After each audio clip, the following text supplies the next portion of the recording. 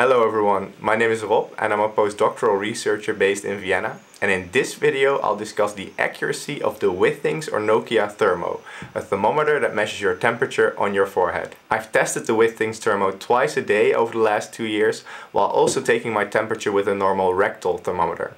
Now these rectal thermometers are generally considered to be the most accurate way of measuring your temperature, and in this video I'll compare the two. To summarize, the Withings Thermo is not that accurate and it makes some very specific measurement errors, though it is generally able to detect when you have a fever.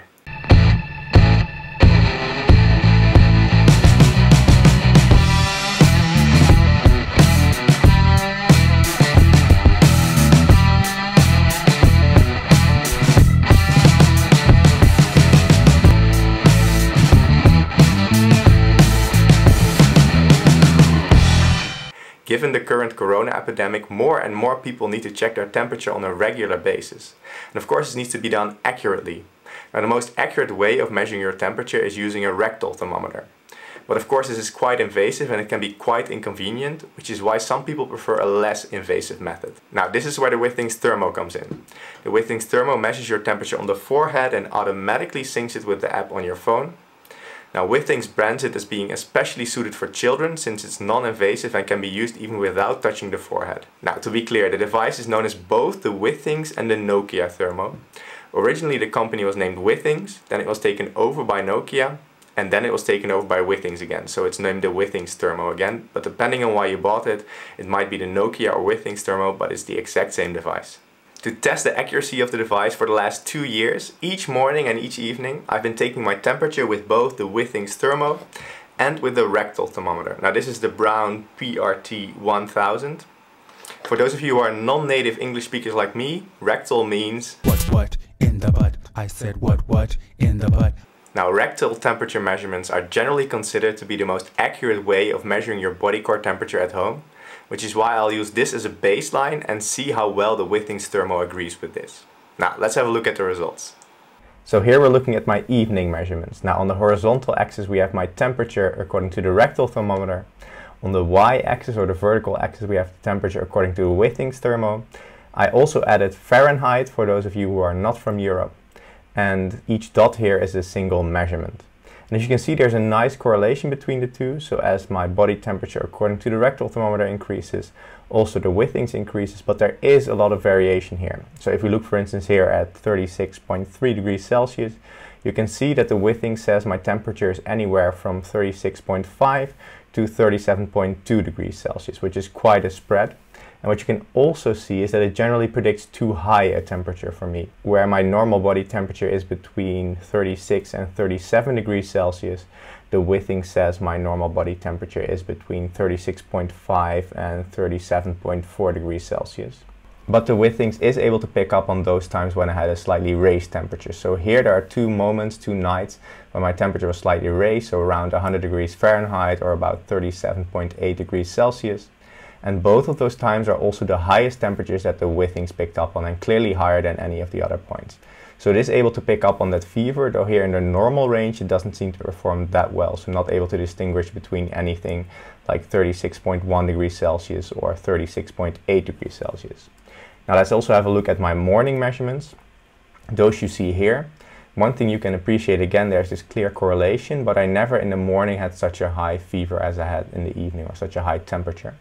So the correlation is about the same, but again you see these big spreads. As an example, let's look at a body core temperature in the morning of 36.5 degrees Celsius, which is this line here, where my real temperature was 36.5.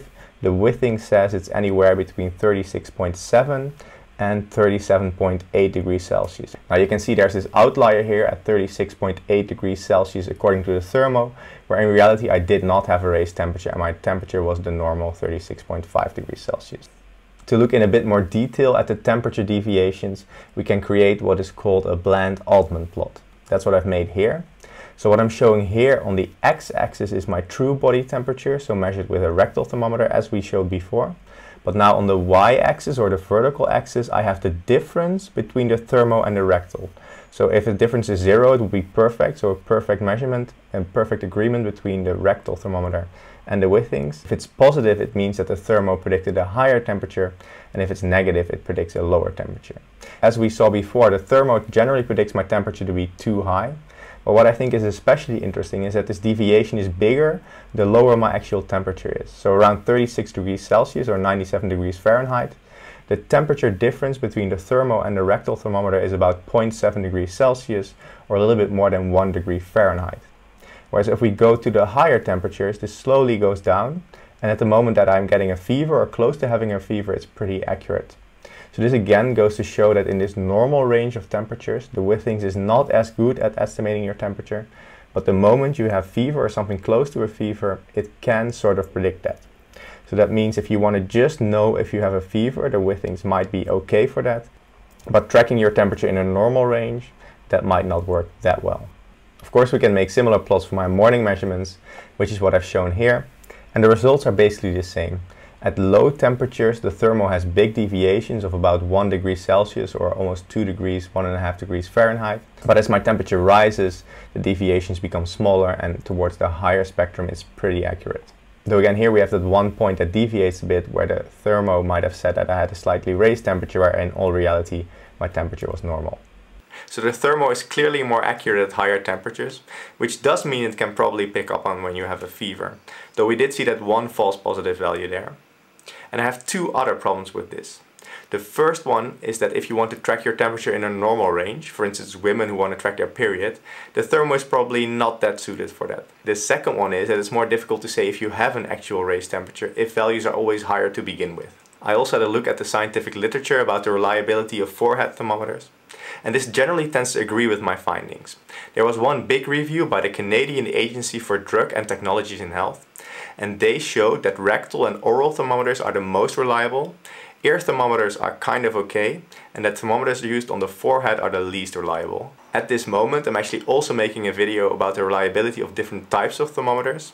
So rectal thermometers, oral thermometers, thermometers used under your armpit, thermometers used in the ear, on the forehead, and those thermal scanners that they use at airports. Now this should be out soon, and once it's there you can find it linked somewhere here. So should you buy the Withings thermometer? Well, at €100 or $100 it's quite expensive, and as you saw in my review here, it's not that accurate. Unless you want it for the coolness factor or because it automatically syncs to your phone. I think if you just want to know if you have a fever, there are much cheaper alternatives out there. The cheapest of course being a rectal or oral thermometer. You can get these at a drugstore for like $10 and they're pretty accurate. Or if that's too invasive for you, you could buy an ear thermometer for like $30–40 and these are pretty reliable as well.